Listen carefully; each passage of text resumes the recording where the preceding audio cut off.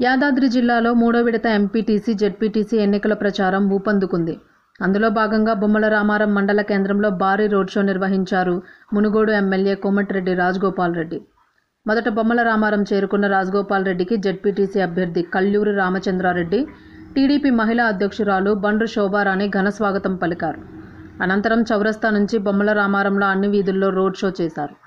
Congress party తరఫున పోటీ చేస్తున్న ఎంపీటీసీ, జెడ్పీటీసీ అభ్యర్థులను అత్యధిక మెజారిటీతో గెలిపించాలని ప్రజలను కోరారు. ఎన్నికల ప్రచారానికి వచ్చిన రాజగోపాల్ రెడ్డికి ప్రజలు అడుగడుగున ఘన స్వాగతం పలికారు. మహిళలు మంగళహారతులతో నీరాజనాలు పలికారు. ఎవరూ అధైర్యపడొద్దని రాజగోపాల్ రెడ్డి రానున్నది కాంగ్రెస్ రాజ్యమేనని, కార్యకర్తలకు అండగా ఉంటామని అన్నారు.